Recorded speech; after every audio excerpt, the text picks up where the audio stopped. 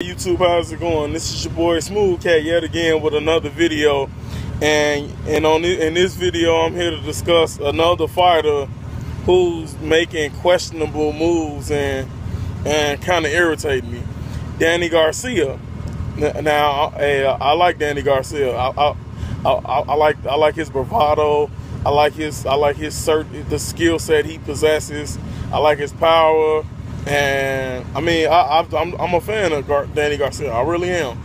But he's in his next fight. He's fighting Salka, a guy who's moving up from lightweight to come up and make this fight. And don't get me wrong, Salka,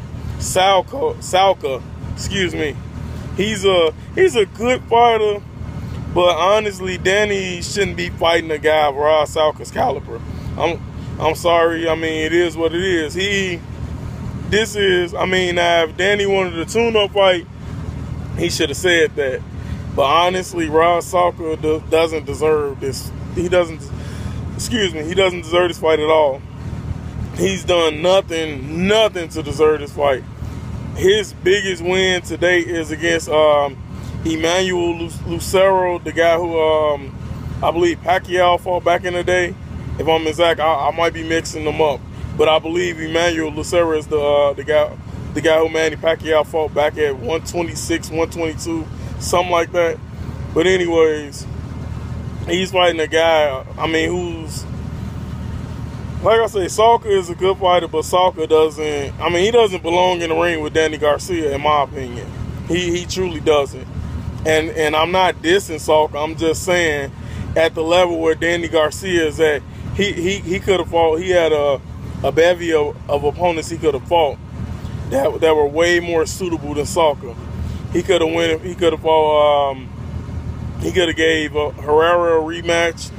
He could have fought Lamont Peterson, and that's another thing. I mean, what the fuck is the holdup with this fight? I mean, the fight has excitement, toe-to-toe brawl. A skillful, tactical brawl. I mean, this fight has great fight written all over it, but yet Golden Boy / Heyman, they're I don't know, they kind of taking their time on this fight, and honestly, I don't understand why. Both guys need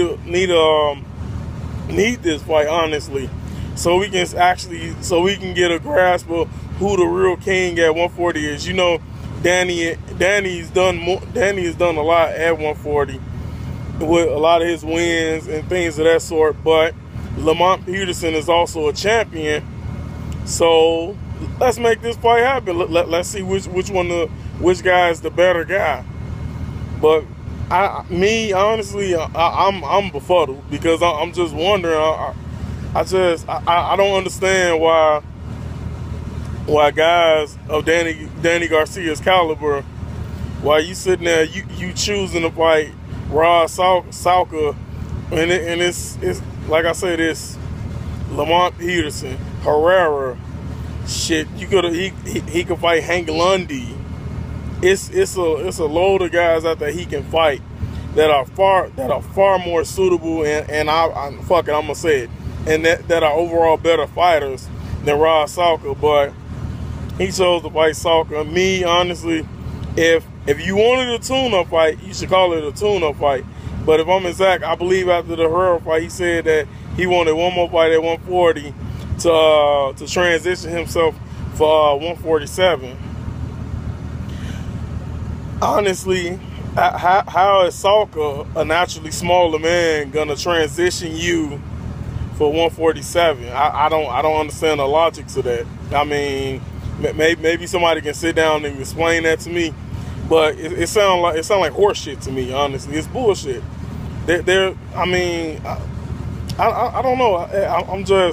I'm kind of getting stuck because it's like, why fight Salka out of everybody? He's not even ranked. He's not ranked nowhere in the rankings.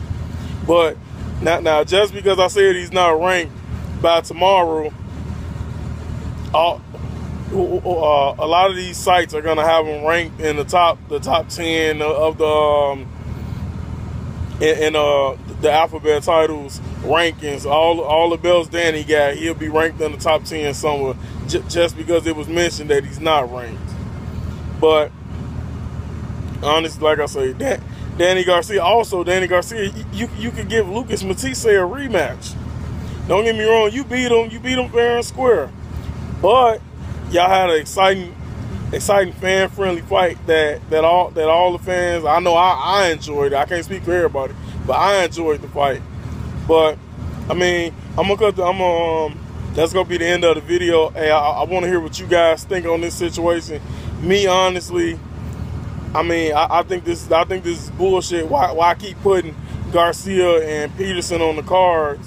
Why put them on the same card and not have them fight each other? I don't know. I mean, what's, in my opinion, what is a better transition to move to 147? Fight a guy like Peterson, who's also said to be looking at moving up to 147 pretty soon himself.